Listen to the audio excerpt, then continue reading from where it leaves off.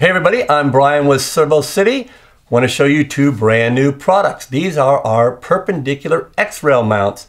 We've been wanting these in R&D for a long time, and now they are in stock on our website. So let me explain a little bit what you can do with these. So obviously they're designed for our X-rail, which, mind you, is our brand new tapped in with our larger bore hole. So we have two versions. One is a flush mount right here, as you can see here. Simply 4 bolts right in the end. Got 2 bolts here. Slide your slide nuts into the X-rail and attach. Very, very strong, extremely rigid contact.